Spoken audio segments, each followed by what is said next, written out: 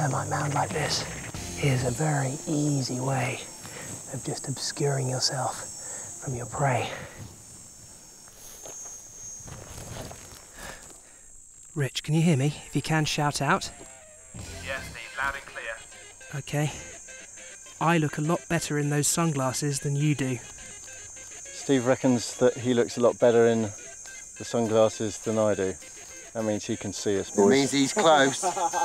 But one careless move, a twig snaps, and the game's up. I think I can see the leopard about 30 yards out there. I am so busted. I reckon that's him.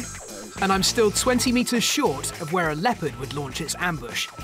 But that doesn't stop me.